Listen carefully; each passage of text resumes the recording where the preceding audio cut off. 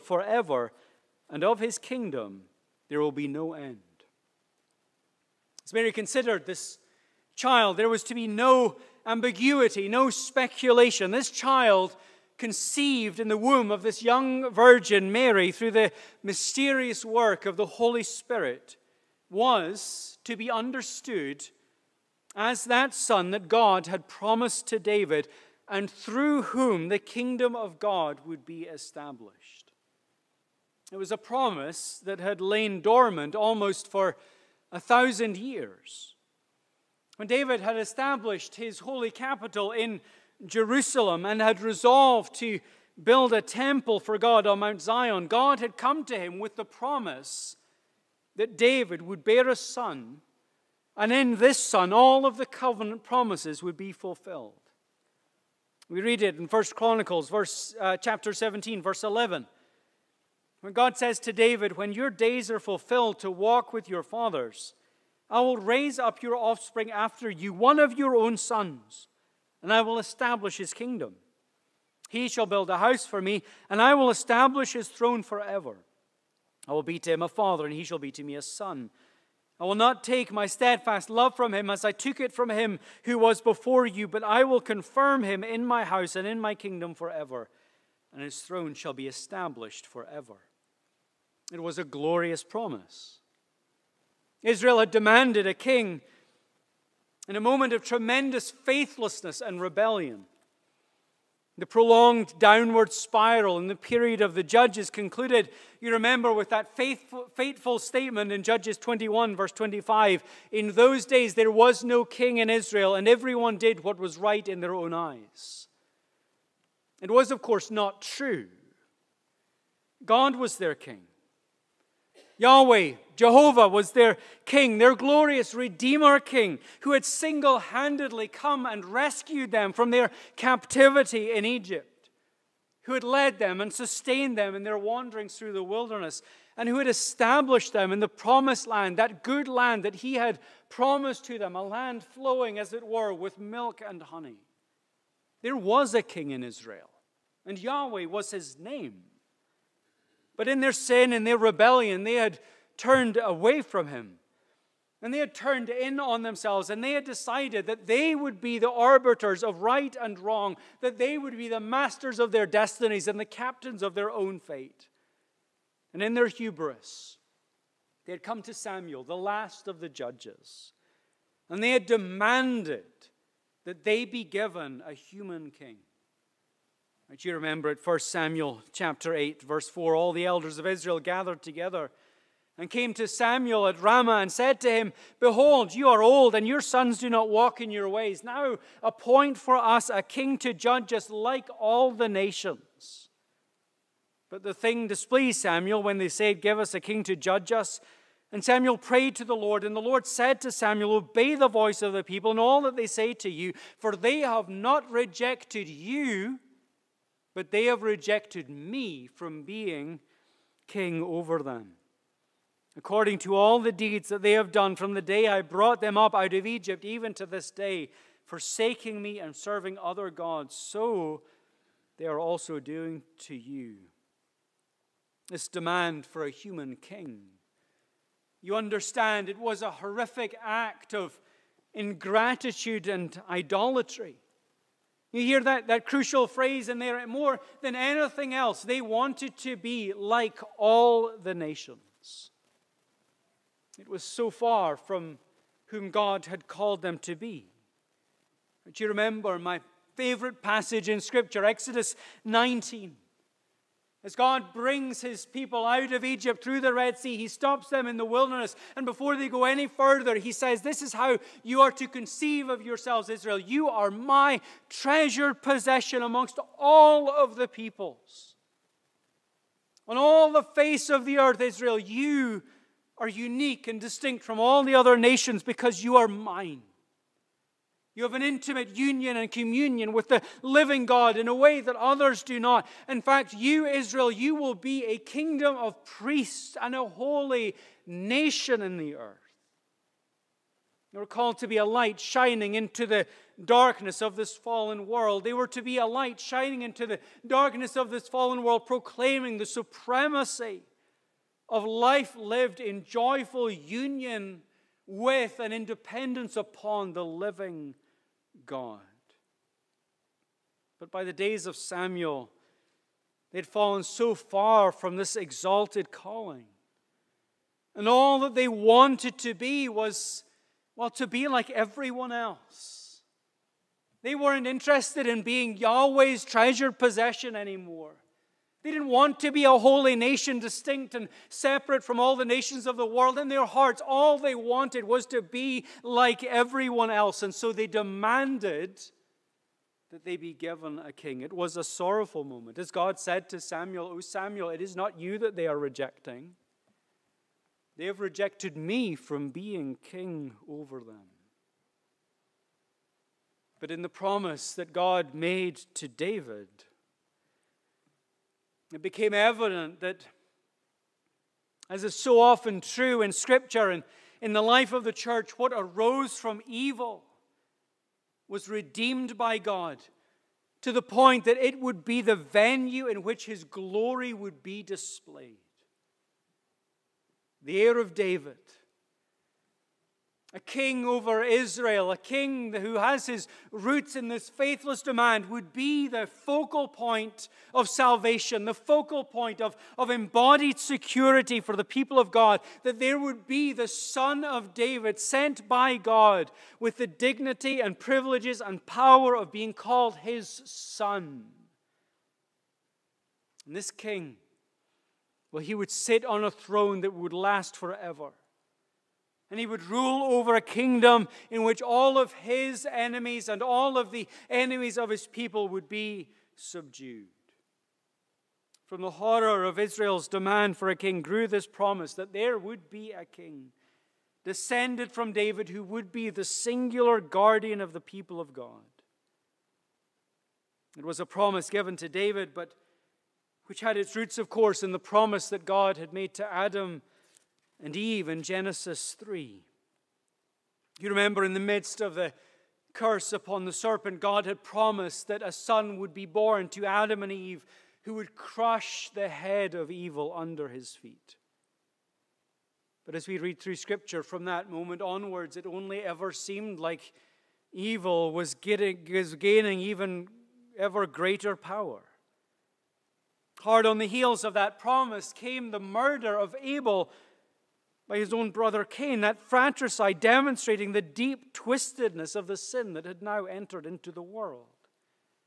And from there we read chapter upon chapter of evil seeming to spread over the face of the earth that God had called good in Genesis 1, until in Genesis 6 we read those heartbreaking words that the Lord saw that the wickedness of man was great in the earth, and that every intention of the thoughts of his heart was only evil continually.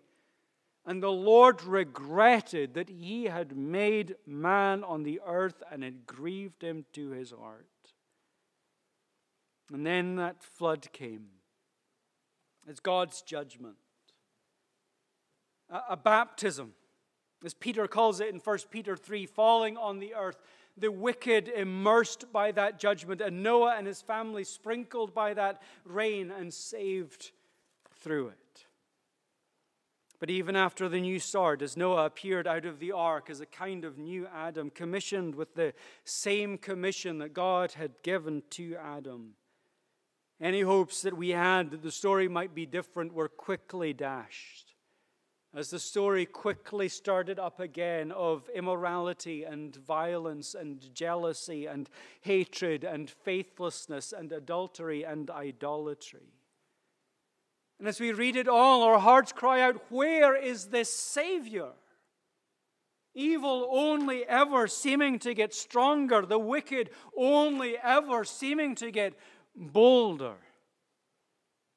Even after the kingdom moves from Saul to David, and things seem to be getting brighter, Israel is still plagued by the foreign nations. And even under Solomon, who first appeared to be that son promised in 1 Chronicles 17, while there was peace and prosperity, evil crept in like carbon monoxide through the imported gods of Solomon's wives. And we know, of course, from our studies in Isaiah, how that went on to precipitate into the increasing compromise and synchronism that would lead to the exile. Throughout redemptive history, the story has been one of the wicked raging against God and against the people of God. It's the story encapsulated in this psalm, isn't it? Now, Psalm 2 has no superscription above it, no title given to the psalm here. But in Acts chapter 4, verse 24, Peter and John attribute it to David. Many have seen this as a song written by David to be sung at the coronation of those who came after him. A song to be sung as the new king of Israel is crowned. A song that acknowledges that in this fallen world there are many who want to simply get rid of the shackles of God and His law. Many who simply see Him as a threat to their freedom, who see His law as a hostile restriction and not a source of blessing. But as the song continues, it says to the people of God that though there are many threats, though evil does indeed seem to be getting stronger and the wicked ever more powerful, this song reassures the people of God that there's nothing to fear because the God who sits in heaven, the God against whom they rage, is not threatened by their wickedness, but rather He sits in heaven and He laughs at them. Commenting on this, Charles Spurgeon wrote in his Treasury of David, "Mark the quiet dignity of the Omnipotent One, and the contempt which He pours upon the princes and their raging people. He has not taken the trouble to rise up and do battle with them. He despises them. He knows how absurd, how irrational, how futile are their attempts against Him, and therefore He laughs at them. For all their saber rattling, for all the threatening and the posturing, God knows that He is unopposable in His purposes. And He knows that He has appointed a king who will bring judgment to fall on the enemies of God and His people. He knows that He has appointed a son of David who will receive the whole world as His inheritance, and who will crush the wicked like a piece of pottery struck with an iron bar. The song celebrates the unstoppable power of God, which is terrifying for His enemies, but wholly reassuring for His own people. A song that says to us, in the midst of the hardships and the threats and the sorrows of life in a fallen world, as bad as things can seem, as hopeless as things can seem, the promises of God will always hold true, and what He had promised to David, He will surely do. That kingdom will be established forever, and the enemies of God and His people will be subdued. The problem, of course, was that with each successive descendant of David, first with Solomon, then with Rehoboam, and then with the litany of kings that followed, with each of them, this promise fell flat. If this was indeed sung at their coronations, we can imagine how the crowd assembled, hearing the voices of the choir, their hearts filled with eager expectation. Right? We don't know exactly how to imagine their coronations, but I'm sure you have seen the reels of Queen Elizabeth's coronation, and you've heard of the plans for King Charles, and we can put something together in our minds, and we can imagine this king being crowned, and the choirs lifting up their voices around him, and all in the congregation wondering, is this the man that God had promised? Isn't that one of the themes of Scripture? Just that always wondering, is this the man? And we don't have time to go through it all, but you can imagine Eve holding Cain in her arms. Oh, is this the son? Is this the son that's going to crush evil under his foot? Only then to have her heart broken as Cain murders Abel. We can imagine her then holding Seth in her arms. Maybe this is him. Maybe this is the boy.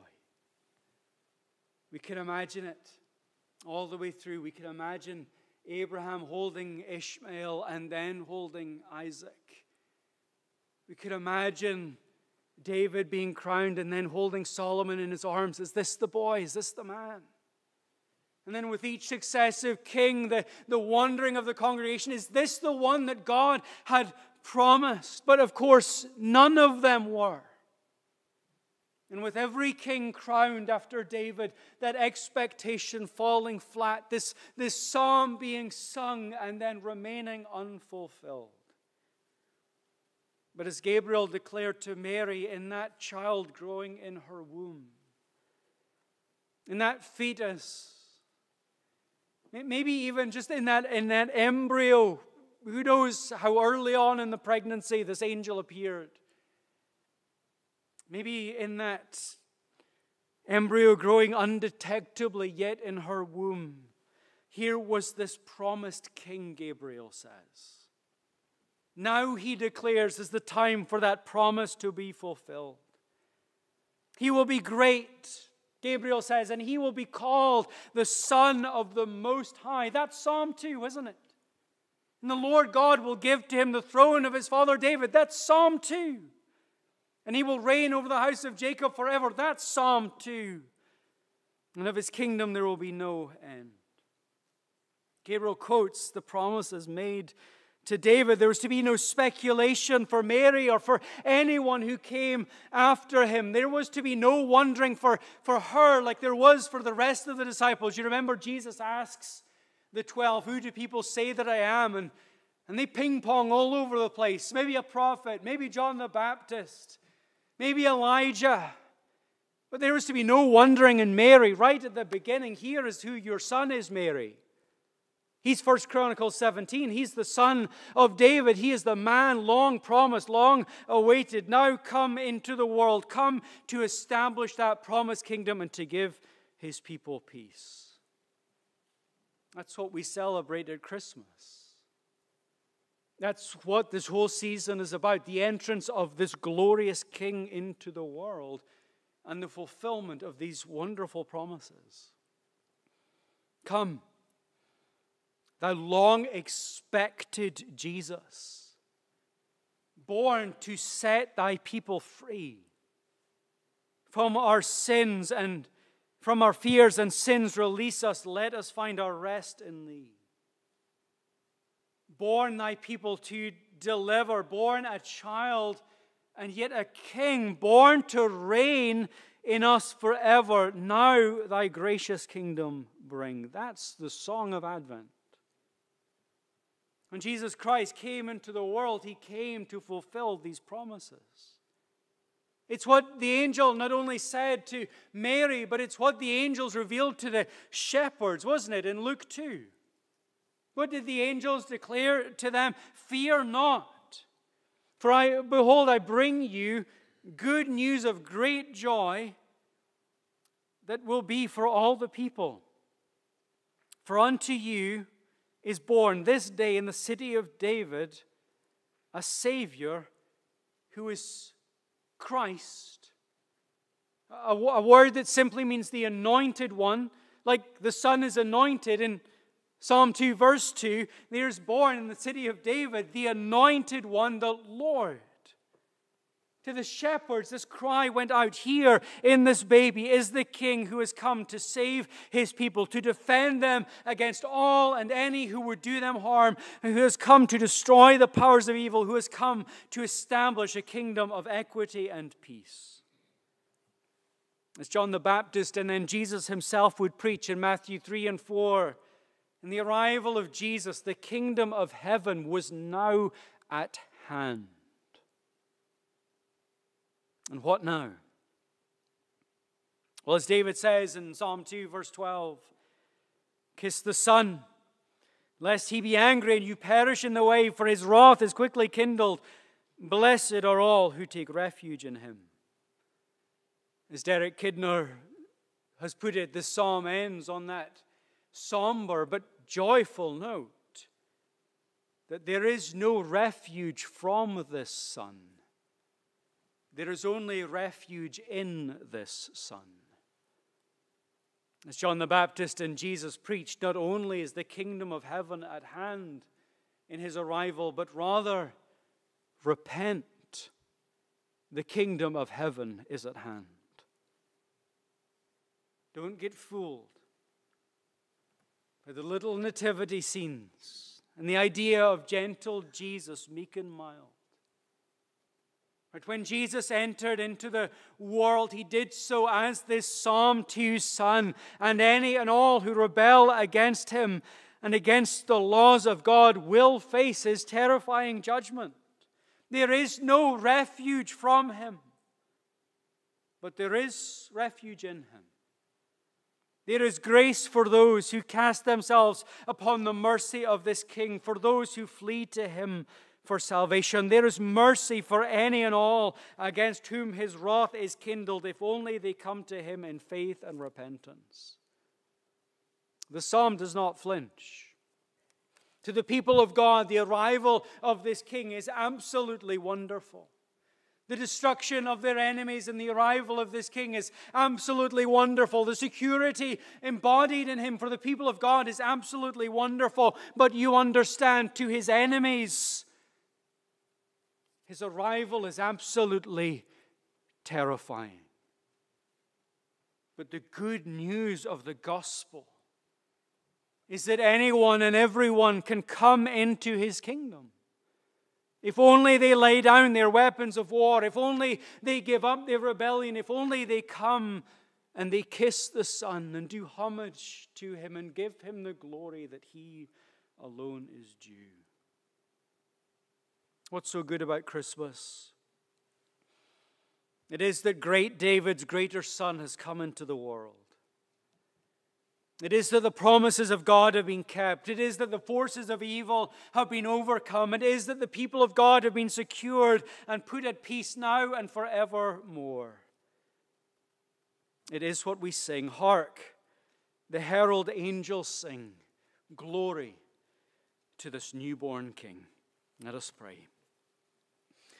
Almighty God, our Father in heaven, we give you thanks for the arrival of our King, Jesus. Lord, we give you thanks for all the promises of this long-expected Jesus, but we thank you that what faithful men of old longed to see, we have now beheld in Jesus, the Son of David, come into the world to rule over his glorious kingdom. Oh, Father, as we continue on in this Advent season, we pray that you would truly fan the flames of our hearts into a roaring fire as we consider the enormity of the incarnation. Lord, we pray that you would lead us in this season to even greater and deeper adoration and worship, and all for Jesus' sake. Amen.